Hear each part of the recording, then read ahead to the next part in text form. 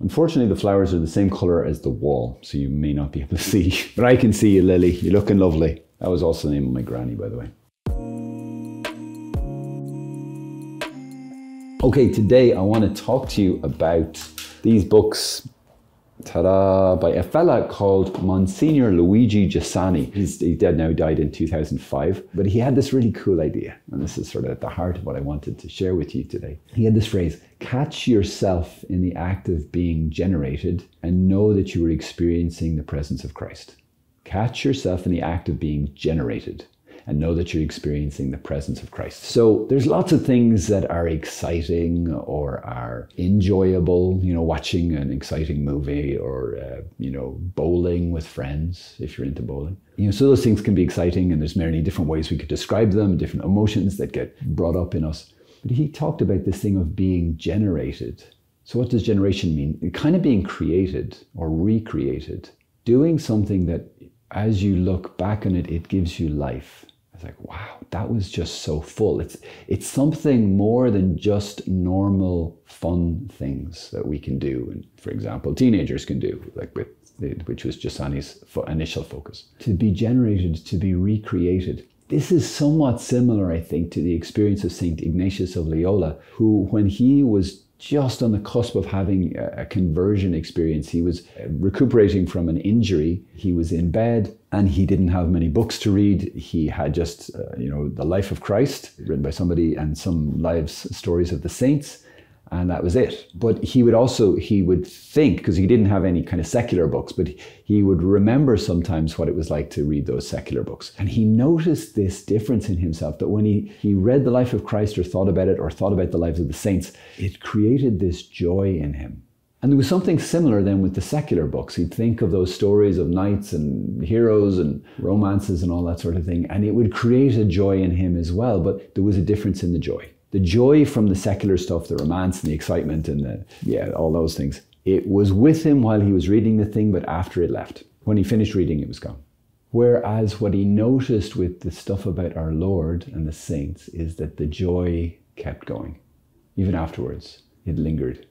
This became the basis of Ignatius' whole discernment of spirits and his whole spirituality. And I think there's something, at least in my understanding of Giussani, there's something similar. There is in this thing of generation, being generated. When you're doing something and maybe it's not the kind of thing that you would choose to do. Like lots of people's like, I don't want to do something, holy, or, I don't want to spend an hour praying. I don't want to go on a pilgrimage. I don't want to sing Christian songs with a pack of boring Christians. Ew. Have you ever tried it, guys? Because we can have these ideas, what Giussani would say, preconceptions, which are really dangerous. You get it in science, you get it in politics, you get it in friendships, you get it all over the place. We're being prejudiced. We've judged them before we actually encounter the thing itself, the person itself, the experience itself. There's a beautiful feeling after you pray a rosary, and it keeps going.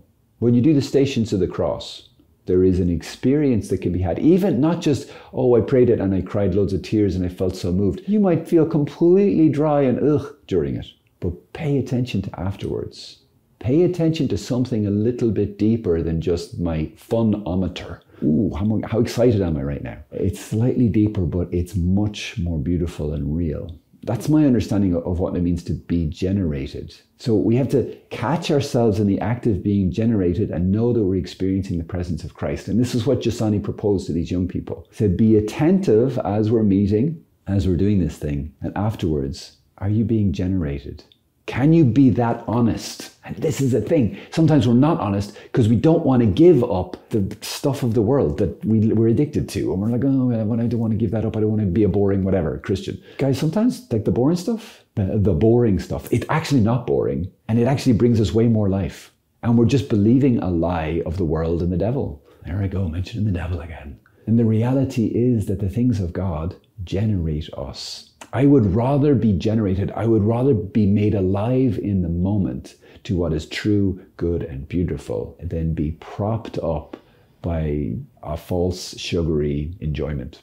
That so many things in the world are just that, just a false, sugary enjoyment. But how can we drill into and invest into and seek out more this generation that comes from doing what is of God, and even just normal life things, but just do them with Him. And what's amazing, you can do this. Giussani was like almost taking the scientific method and applying it to Christianity in a certain sense, in a very realistic sense and not in a narrow reductive sense. The narrow reductive sense is where I expect God to act like a mathematics equation or like a chemical experiment. And that is doing a violence to God and irreverence to him, because we're not being true. Our method doesn't match the object. We're trying to squeeze this person, this divine person, into a chemical compound.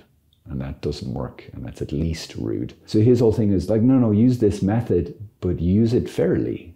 If you're banging your head against the wall because you can't find God in the world and he isn't proving himself to you, and you feel that he has an obligation to prove himself to you, you're never gonna find him, because God hides from that kind of arrogance, but he shows himself to the humble. If you will humble yourself, and to humble yourself does not mean I plug my brain out and I just start making these blind leaps of faith that are not based on rationality. It's like, no, absolutely. Like, read Giussani. Jesus is real.